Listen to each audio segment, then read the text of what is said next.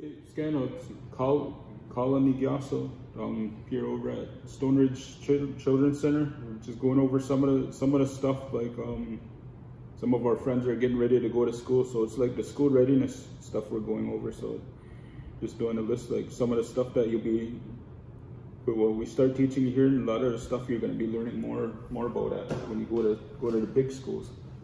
So this next one is we're going to talk about shapes, because like everywhere you look, you can find different shapes. Like this table here is a circle, and like the TV over here is a rectangle.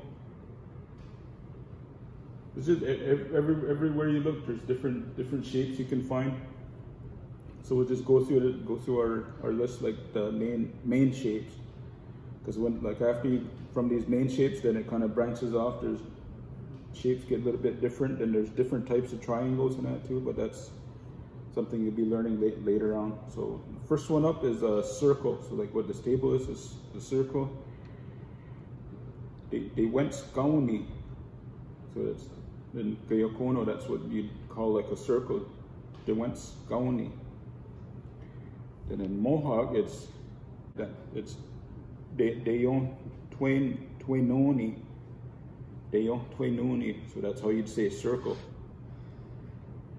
So the next one is a square. So it's got four sides. It's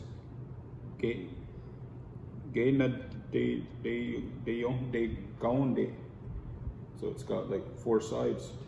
So then Mohawk, it's Deyonde Galunde. So that one was a square. So this one's like a rectangle. It's got four sides, but it's still a little bit different. It's got the two long ones, then the two short sides. It's Deknison Chad Deyons. So that's how you say it in Gayakono. Then in Mohawk, it's Yonste Yont Agay Londe. So that's how you'd say it in Mohawk. Then the next one is the triangle. It's the shape with the three sides. It's Asahna Deyondo Gaunde. So it's got three sides. And in Mohawk, it's Ason Niga. It's got three sides.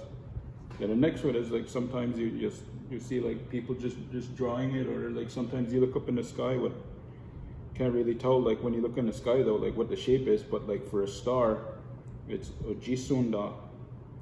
That's how you say it in Cayuga. Then in Mohawk, it's Ojisto. So it's the shape of a star. It's usually got like five points to it.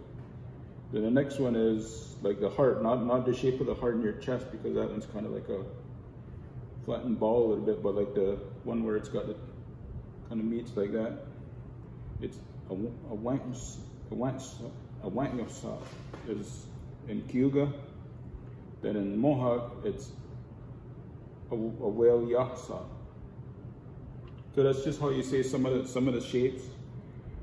So some of your teachers will be asking you this, and may ask you how you say it, circle or and stuff like so. Just once you start learning language a little bit more, then you can start. So yeah, so that's just how some of the words are in Cayuga and Mohawk. Yeah, this has been Colin Key. When I get